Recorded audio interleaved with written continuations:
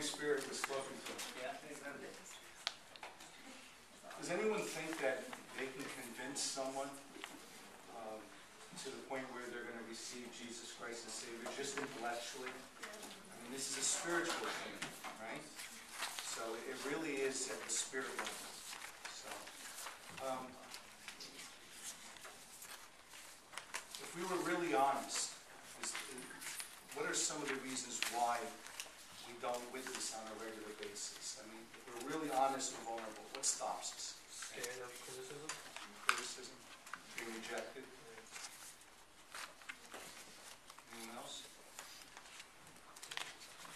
How about anything that we do that we don't normally do is just out of our comfort zone?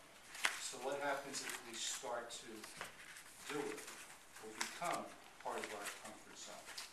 Right? I believe there are people who are gifted regarding evangelism.